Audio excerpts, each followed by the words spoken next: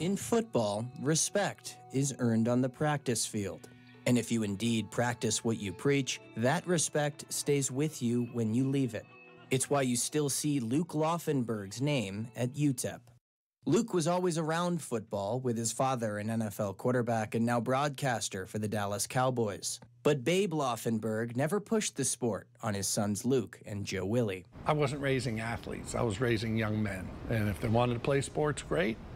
But my primary focus was on, again, being a parent and raising good young men who were going to be good citizens. And although Luke waited until high school to play his father's game, he was hooked once he started. He was also pretty good. As a preferred walk-on at Texas A&M after high school, Luke realized practice was where he'd earn his keep. And that he did, from a future NFL All-Pro. He was a scout team tight end down there his freshman year, and guess who he had to block every day? Was that Myles Garrett? That maybe? would be Myles Garrett. I was just putting that together. Yeah, and I remember I was at Cowboys training camp. I said, man, how's it blocking Myles Garrett? And he said, well, it's funny, Dad, if I can get my hands on him and I can sink my weight and I can get good leverage, he said, if I can do all that, I can hold him off for about a half a second.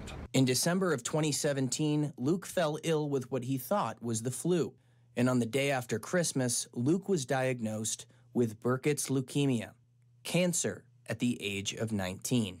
And on December 26th, the doctor pulled me to the hallway and put his hand on my shoulder and said, your son has cancer.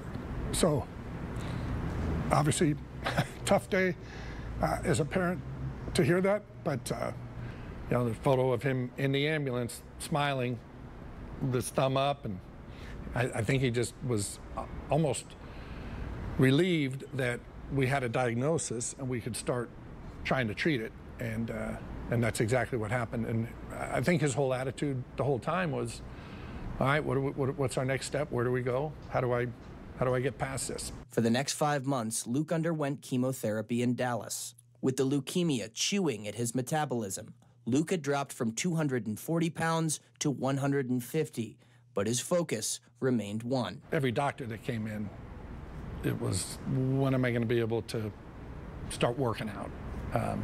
And they were just trying to literally keep him alive.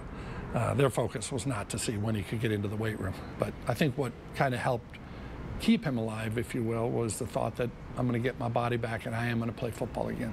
In May of 2018, a body scan revealed that Luke was cancer-free. And true to his word, he quickly trained his way back to football shape and accepted a scholarship from the UTEP Miners. Luke was in El Paso, and he needed one more clearance from doctors before he was back on the field. He said, if I die, I die. I said, I'm playing football.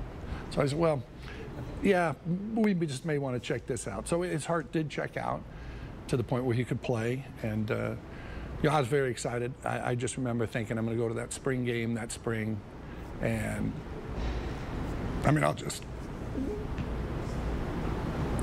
cry seeing him come out in uniform. I didn't care if he played it down. I didn't care if he ever played, but just to see him come out knowing where he had been, and now he's sitting here coming out in a football uniform, ready to play. You could have never imagined it when you saw this kid that was in the bed for literally 100 nights in the hospital. After going through spring practice, Luke began experiencing back pain, and a doctor visit confirmed the cancer had returned.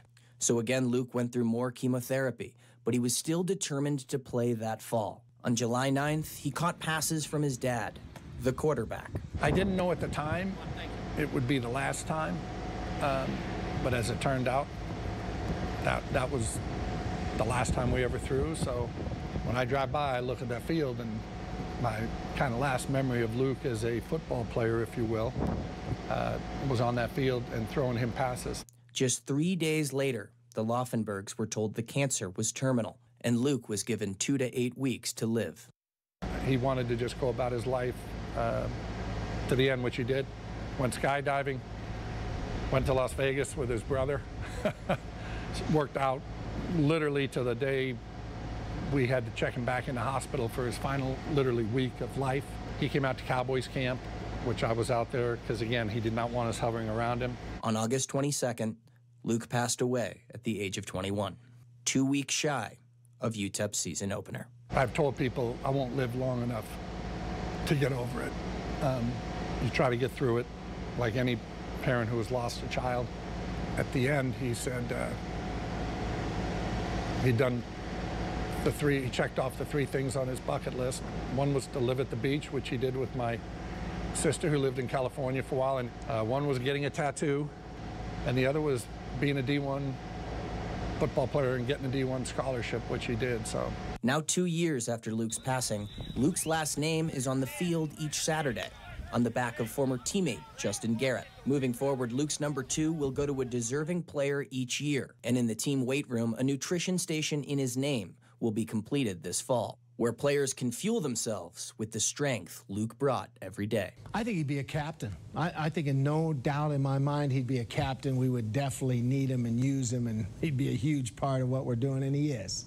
He's a huge part. He's with us right now. And what Luke has done for the program has done for the Laufenbergs, particularly Babe, keeping them close to their lost son. It takes him back to a time when Luke was doing well and doing exactly what he was wanting to be doing, which was playing football.